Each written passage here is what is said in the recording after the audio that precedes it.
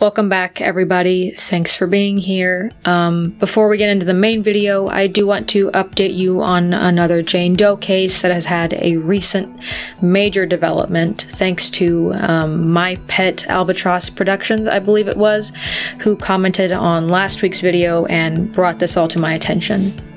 Now, we haven't discussed Lavender Doe on this channel before, but she has been on my list of potential cases to cover for just over a year, I believe.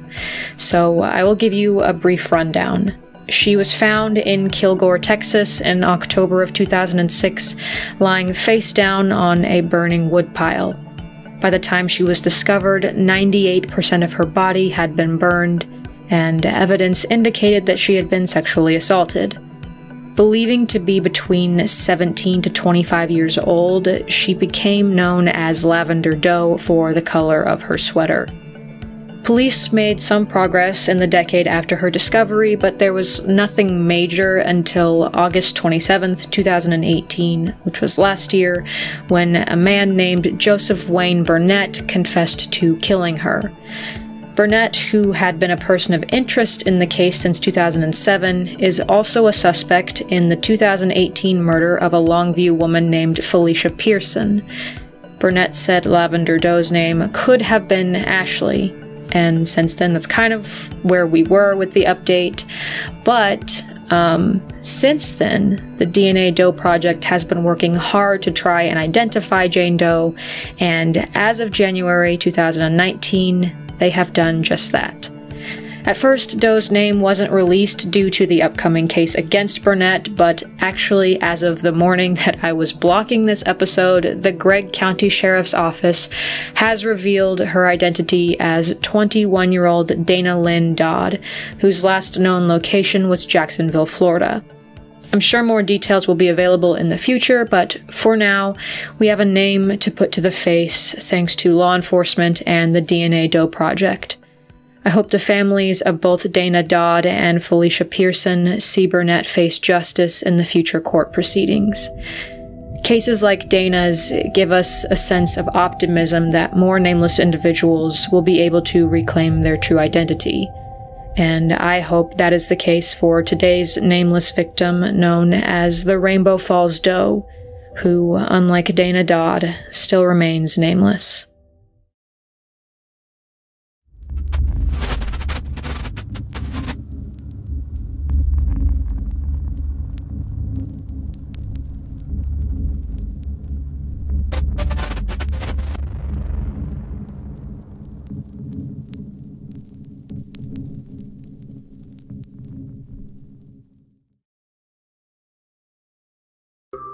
For today's case, we have to go back to Tuesday, June 15th, 1993 in Douglas County, Colorado.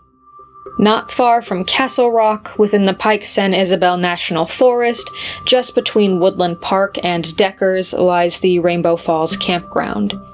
It was here that hikers stumbled upon a horrific discovery. At a makeshift campsite was the decaying body of a female, clothed only from the waist up in a Harley-Davidson shirt, sporting injuries to her head. There was no sign of evidence or identification found nearby, and she'd been left out in the elements, making her unrecognizable. Despite Rainbow Falls Doe's advanced state of decomposition, the medical examiner still found enough about her to give police a starting point. Her age range has been listed anywhere from 13 to 25 years of age, and future tests would narrow the range further between 13 and 20 years.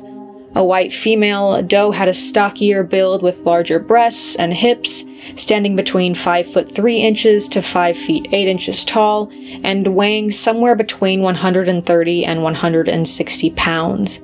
She fit a size 6 to 7 shoe, and her eye color is listed as unknown, but her shoulder-length hair has had several descriptions over the years. First, it was light brown to blonde, possibly dyed. However, a web sleuth user who spoke with Wes Reiber of the Douglas County Medical Examiner's Office claimed that Doe's hair was more of a reddish light brown with blonde highlights. Several more details to note. Traces of illegal drugs came back negative. Doe's earlobes were both pierced and her fingernails were very short. Whether she kept them that way, they were cut that way, or she chewed them is unknown. Along Doe's abdomen was a, quote, well-healed horizontal surgical scar, the result of a splenectomy, meaning her spleen was surgically removed at some point in her life. I will touch more on the splenectomy in the theory section, but for now, we'll look at Doe's dentals. Her teeth were reportedly in excellent condition. There were no fillings, and 2 of her 4 wisdom teeth were previously removed, while the others were impacted, meaning they hadn't fully breached her gums. At the time, partial DNA was extracted, but authorities thought dentals might be their best option to identify Doe. Despite the fact that she was not clothed from the waist down, the coroner found no evidence of a sexual assault, but police couldn't rule out the chance that there was some kind of non-intercourse sexual assault either. Her Harley-Davidson t-shirt was black and featured a bright-colored design of a motorbike with lightning accents, which several web sleuth users actually traced back to the designer, Funwear Incorporated. The company was based out of Florida, and according to user Bride of Chaotica 2, she said, quote, "From my research, it appears that they were not a national or international company until several years after they opened in 1990. That same user tried to reach out to the company via Facebook Messenger, but never received a response. On Doe's left hand was a gold open circle pinky ring. Her left ear was studded with a clear glass stone earring, and she has 2 gold necklaces shown here. On the right is a single-pointed hexagonal black stone. On the left, the pendant resembles a pair of hands grasping a spherical brown tiger's eye stone. Authorities believe that she died anywhere from 2 to 3 days before the hikers discovered her body, and while no official cause of death could be determined, several sources report that police believe a blow to the head might be to blame, but because they can't be certain, Deputy Douglas County Coroner Chuck Brining says Doe's death could have been the result of natural causes, an accident, or homicide. But in order to start progressing towards the truth, authorities first needed a name. Officers on the scene that day likely never imagined that over 25 years later, they would still be trying to identify Doe. Running her prints through AFIS, short for Automated Fingerprint Identification System, for Colorado in 1999, yielded no results. So Douglas County Sheriff's Office crime scene investigator Andy Smith penned letters to every other state's AFIS systems, with the exception of Hawaii and Alaska. Again, they had no matches. In the days after Doe's discovery, no one came forward to claim her, and days turned to months, years, decades, and now, here we are. The only other clue that authorities had to go off of was an event that occurred over the preceding weekend.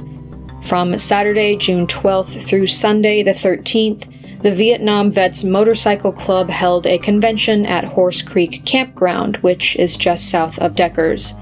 Doe's body was found about 11.8 miles south of Deckers, and authorities thought that her close proximity with the event and the Harley-Davidson shirt she was found wearing might be their key to identifying her. Unfortunately, the convention had no official roster. Attendees came and went as they pleased, and authorities have been able to speak to some who were at the convention, but obviously tracking down every single individual is impossible. As of the airing of this video, no concrete connection between Doe and the convention or the club has been established.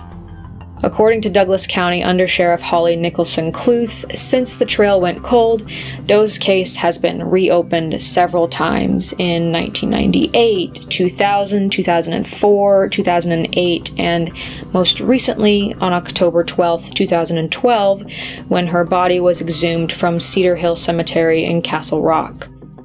According to the Cedar Hills Cemetery superintendent, the exhumation was intense and rigorous, but there was some positive news upon unearthing Doe's vault and coffin.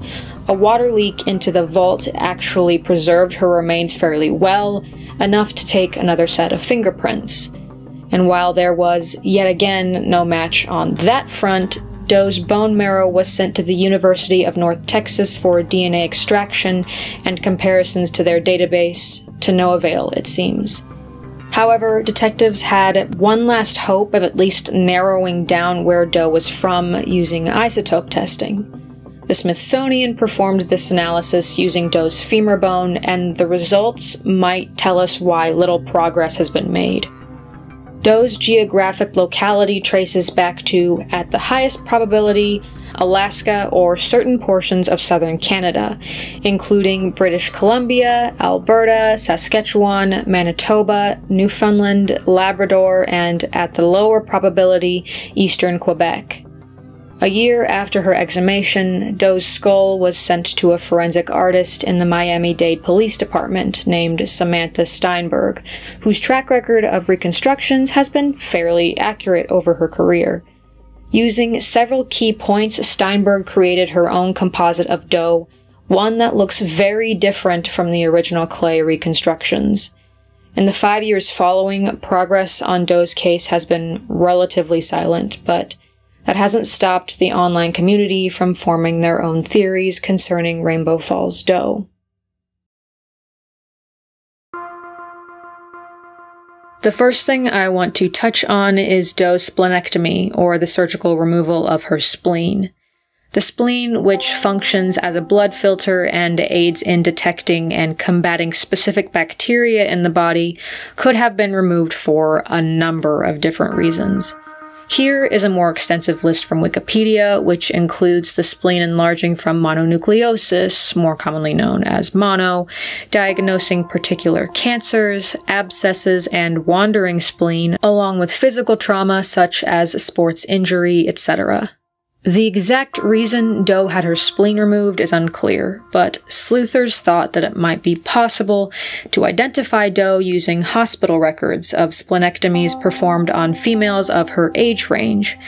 However, authorities, at least in the United States, are required to obtain a warrant for said records from a judge before being granted access. I think even using the splenectomy, Doe's age, and the isotope results to narrow down the scope, there would still be too many medical records to obtain warrants for all of them. Which brings us to the reports that Doe was a possible runaway out of Louisiana. I believe this was theorized about before the isotope results were ever conducted, and I'm still unclear on the exact details of this particular thread of investigation, but I will try to lay it out in a simple and concise manner. A user by the name of Medea Beck on the Web Sleuths forum spoke with Wes Reiber of the Douglas County Medical Examiner's Office, which I mentioned earlier. In the same conversation, reportedly, Reiber said that this theory arose after a police officer reprimanded some young individuals in the area earlier in the week. These individuals were reportedly from Louisiana, and the officer took their pictures, but not their names. One picture of one of the females of the group was superimposed over Doe's skull to create this image, to a seeming match of the eyes, nose, and cheekbones. So everything I just told you is Reiber's reported account to the Web Sleuth user who posted about it back in 2009. However, another user going by Lindsay D reportedly spoke to the medico-legal death investigator on Doe's case, Jamie Pemberton.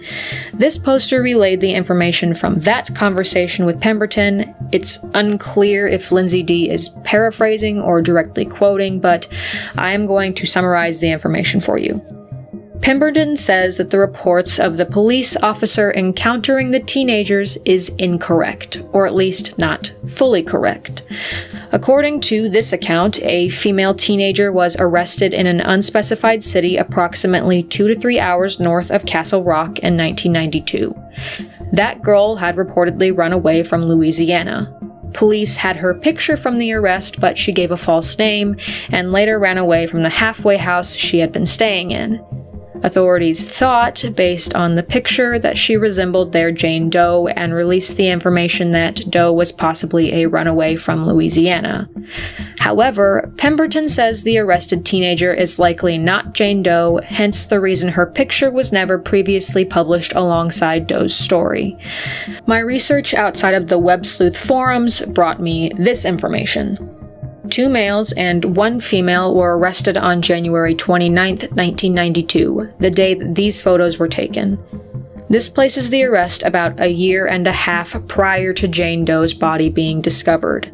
The female was a minor, so her fingerprints weren't taken, and the name that she and the 2 men with her gave authorities, Amanda Marie Morrison, Christopher Lee Davis, and James Richard Davis, along with their birthdays, appeared to be false.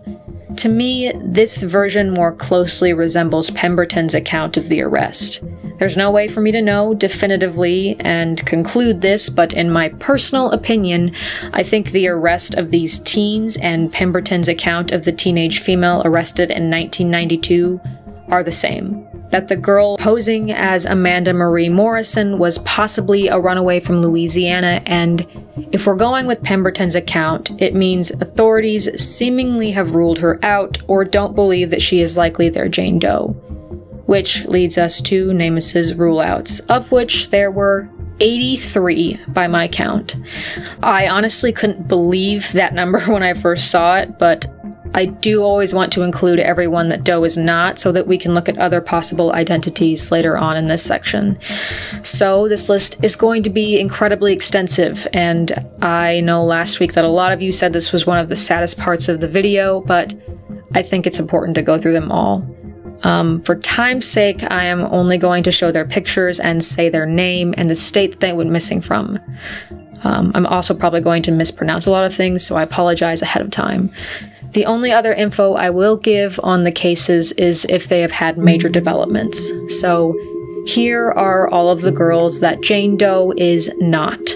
From Ontario, Canada, Amber Potts Jaffrey. British Columbia, Canada, Delphine Nicole. From Australia, Samantha Knight, whose killer has since been identified and convicted. In the United States, starting with Alaska, Amy Fandel and Sherry White. From Alabama, Brenda Green. There are 10 rule-outs from California, including Beth Rogers, Christine Easton, Deborah Pacholka, Elsa Wind, Kimberly Collar, Michaela Garrett, Ramona Beal, Rochelle White, Susan Bender, and Tina Layton. From Colorado, where Doe was found, we have Sherry Bynum. Out of Connecticut, Deborah Spickler. The 11 rule-outs from Florida are Andrea Durham, Bonnie Dagus, Darlene Webb, Deborah Lowe, Jennifer Perry, Leah Van Scoik, Lurleen Bergeron, Mary Sprague, Tiffany Sessions, Lucinda Hewells, and Wendy Huggy. From Georgia, Katrina Jackson and Sabrina Long, and from Illinois, Robin Abrams and Donna Mezzo. Kansas has Carol Sullins, and Louisiana, Wilda Mae Benoit and Deidre Backen. Massachusetts, Maryland, Maine, Mississippi, and Minnesota each have 1 rule-out respectively. Judith Chartier, Shannon Potter, Kimberly Moreau, Narissa Franklin, and Amy Paniak. Michigan and Missouri have 2 rule-outs each. Kelly Brownlee, Kim Laro, and Tammy Rothganger and Tammy Wilkinson. North Carolina, Donna Barnhill, Nebraska, Margaret Holst, and New Mexico, Jennifer Pentilla. New York has 4 rule-outs: Cindy Rolls, Judith O'Donnell, Lana Merritt, and Nancy Skamura. Nancy's body was actually found 2 weeks following her disappearance, but wasn't ID'd until 2012.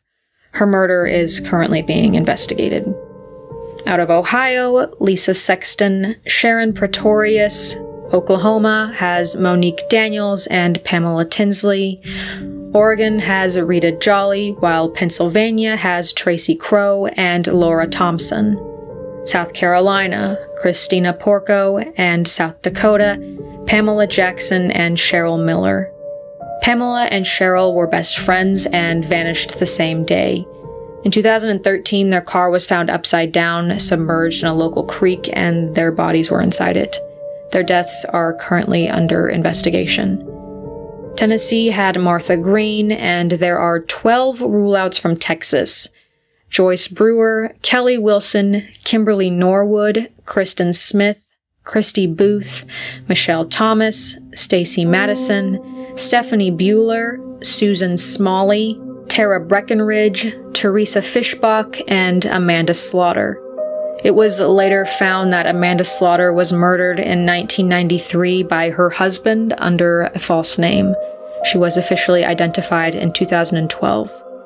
And rounding out the list, we have Cassandra Haley from Virginia, Misty Copsey, Cherry Greenman, Darcy Ward, and Michelle Champagne from Washington, Evelyn Hartley and Catherine Schoberg from Wisconsin, and finally, Tammy Daniel from West Virginia. Web sleuth users will usually suggest possible identities for Jane and John Does, and I won't be presenting all that was suggested here, but I will present the most compelling, in my opinion, of those suggestions. I believe that all of these suggestions were made by users before we knew the results of Doe's isotope tests, and I couldn't find any missing persons on the Doe Network or Charlie Project for Alaska or the aforementioned Canadian provinces. That seemed like a solid possible match. So all suggestions are from the United States. I want to emphasize that these are possible identities, but it may be one or none of these girls, and we have no way of knowing as of yet. Here are the three girls. First is Laura Ann Hook, who disappeared from Wadesboro, North Carolina at age 18 in February of 1992. She falls under the same height and age range as Doe, and she has her ears pierced, but Laura has the initials RP carved or tattooed into her left arm, and a cross tattoo on her left hand. We don't know what parts of Doe's body were and weren't decomposed when she was found, so I'm going to include those with tattoos. 20-year-old Amy Lovely went missing November 30th, 1992 from Fort Lauderdale, Florida. She had traveled to Florida with a male friend and was staying at Covenant House under an assumed name. After leaving, she was not seen again. Her companion is in prison in Massachusetts, and I don't know if that's connected to Amy or not. She and Doe fall in the same height, weight, and age range, but Amy did have a tattoo on her left wrist of a cross and a tattoo of hearts on her ankle. And finally, we have 16-year-old Michelle Richardson, who was last seen in Palestine, Texas on May 1st, 1989, around 5:30 p.m. after leaving to go for a short walk and never returning. She left all of her belongings behind and her son, so police suspect this wasn't a runaway situation, but foul play. She had a U-shaped scar on her left arm and sometimes wore glasses, but she and Jane Doe have a similar height, weight, and age range, and her hair is also described as red blonde. Still, based on isotope tests, I think we have to consider that Jane Doe might not have been reported missing by family or friends, or isn't widely listed on well-known databases, and that this is a possible contributing factor as to why her identity still remains unknown. In September of 2018, cold case detective Jason Curbo met with the National Center for Missing and Exploited Children and the FBI to discuss Doe's case and see what other investigative routes that they could use to identify her. One method Douglas County has expressed interest in using is an MVAC, an upholstery cleaner to extract the smallest particles of possible evidence from clothing fibers. Authorities hoped to use it to extract previously unseen DNA or particles on Doe's shirt that might lead them to her killer. And while Doe hasn't had any remarkable updates, Deputy Douglas County Coroner Chuck Brining emphasized Doe's case as still important to, quote, provide her family, her mother, her father, information on perhaps what happened to their loved one, and reunite her with her family. The deceased no longer have a voice, and we are that voice. We speak for them. Rainbow Falls Doe was a white female standing anywhere from 5'3" to 5 feet 8 inches tall and weighing approximately 140 pounds. Her hair was shoulder length and light brown or reddish brown with blonde highlights. She wore approximately size 6 to 7 shoes and had a stocky build with pierced ears. She had a horizontal splenectomy scar on her upper left abdomen, and her teeth were in perfect condition. She was found with several pieces of jewelry and wearing a Harley-Davidson t-shirt. If you have any information on the circumstances surrounding Jane Doe's death or her identity, please contact the Douglas County Sheriff's Office at 303-660-7588 or at 303-660-7500. Special thanks to the Patreon family who voted on the Rainbow Falls Doe's case. This was the second case that they actually voted on for their January-February poll cases, and I can't thank you guys enough for the support. And be sure to keep an eye on the Patreon page. There will be kind of a big update coming soon there. Thank you all again, and thank all of you for giving Jane Doe a moment of your time today, for taking the time to sit down and listen to her story.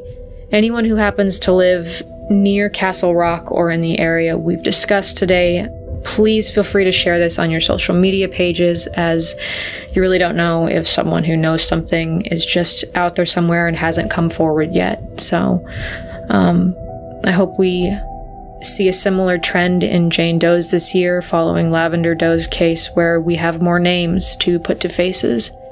And I hope one day Jane Doe will reclaim her true name.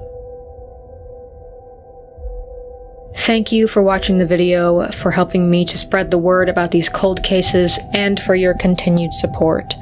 Stay safe, friends, and have a good night.